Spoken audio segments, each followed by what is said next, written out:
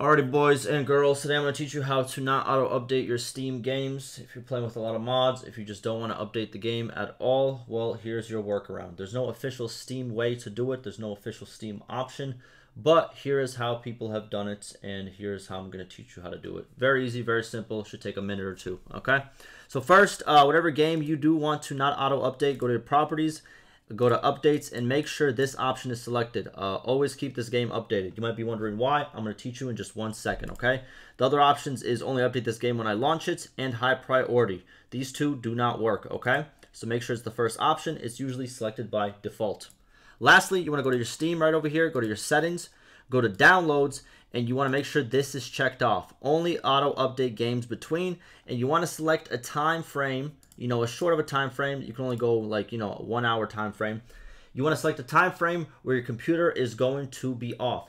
Most computers, you can set times during the day where your computer automatically turns off and back on, or you could do it manually every time you go to sleep and just choose a time that you will be asleep, and therefore the computer will be off.